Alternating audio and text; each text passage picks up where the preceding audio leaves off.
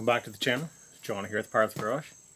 I got new shirts. Look at that. The purple. Wife got them for my birthday. I like them. Anyways, so I'll give you guys a quick rundown. The Mustang's gone for now. It'll be back. We have some touches to do on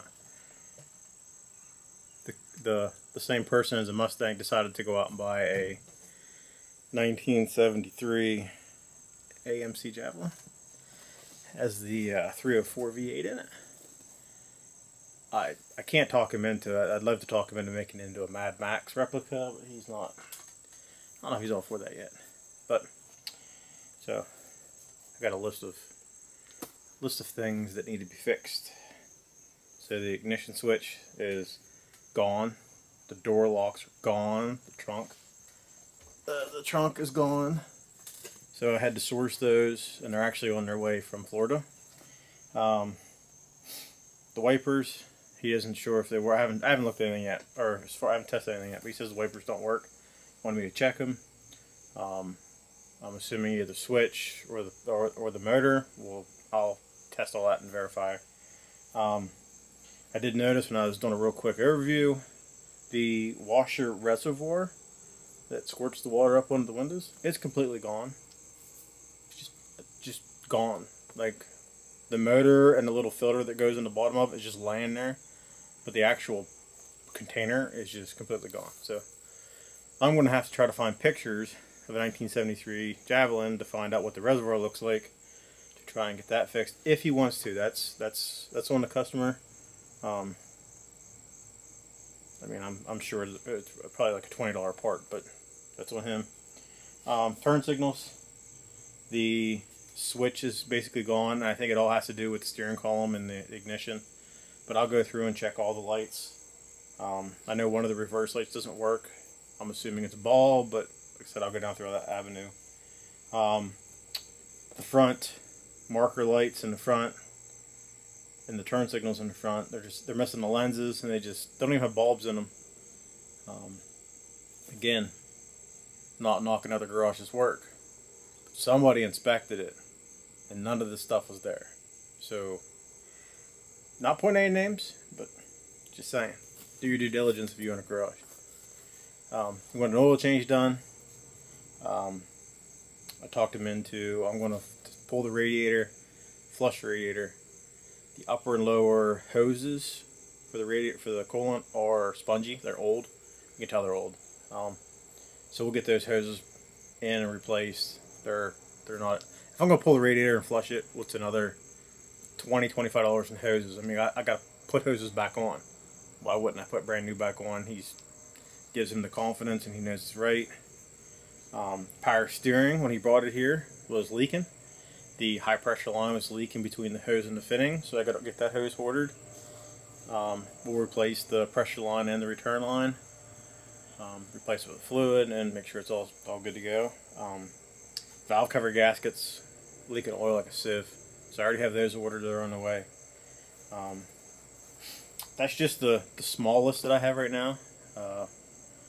My goal tonight is to do a quick once over.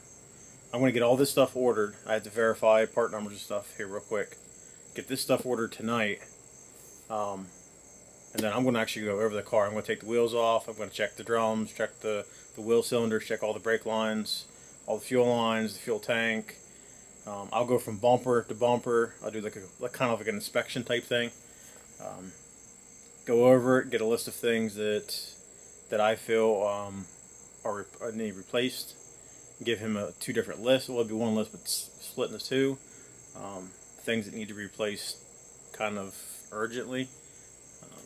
You know, like if like a tie rod and their ball joints broken, or a wheel bearing or something, like just something like that nature. If it needs to be replaced, like for drivability, that'll be in one part of the list, and the other part will be like something weird, like if it's missing a clip or something that's not urgent, but would probably need to be replaced or repaired or whatever, and I'll give them that list. But yeah, I like working on older cars.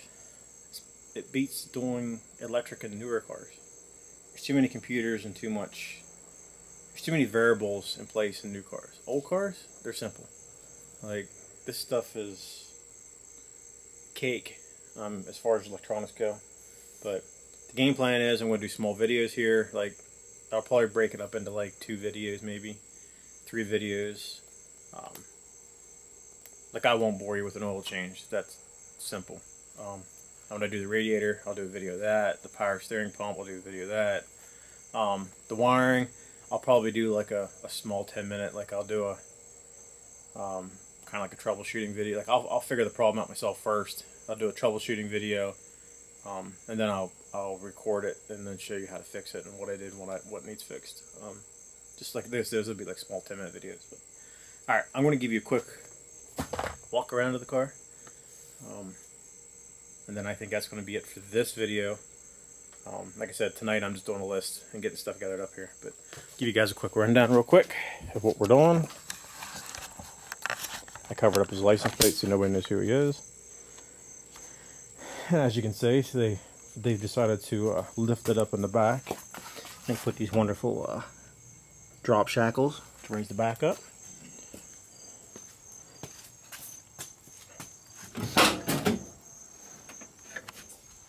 It's not a bad little car. It's a factory AC. Oh, the shifter's not working correctly. It doesn't latch, so you can actually grab a hold of it, just slide it back and forth, which is not the way it needs to be done. I got the funny tires in front. It's got the big old 304 in it, and that's what the VIN claims is in it. So we'll have to do a parts, like a number match type thing, like the lens caps was telling you about that the inspection station passed. The ambient air temperature for the AC unit. It has an AC condenser in the front, and as you can tell, they cut the line for the AC unit here. There's one on the other piece on the other side, but the pump, I'm assuming, sits right here, is missing. They replaced it with an out-of-box carburetor or cleaner.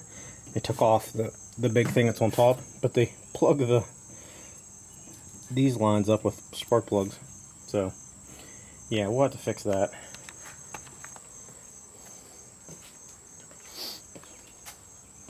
Sit over here.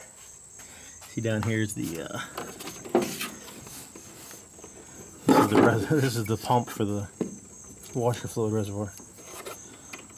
It's just the actual reservoir is just gone. Here's an overflow tank. Yep. Like I said, they drilled out the holes for the keys.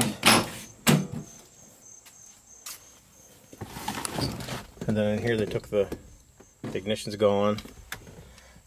We're going to pull the dash out. He wants the lights changed so the lights actually work at night. You have the wiper switch over here. We're unsure if it's the switch or the actual pump out there, but we'll verify that.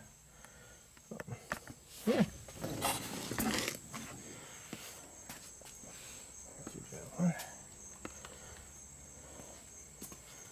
Come back here. Of course, like I said, it has of course, the shocks are. It's actually not a bad little car as far as rust goes.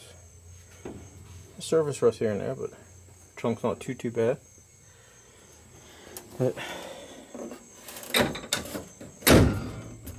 all right, I'll end the video this way, and then get you guys another video here in a day or two.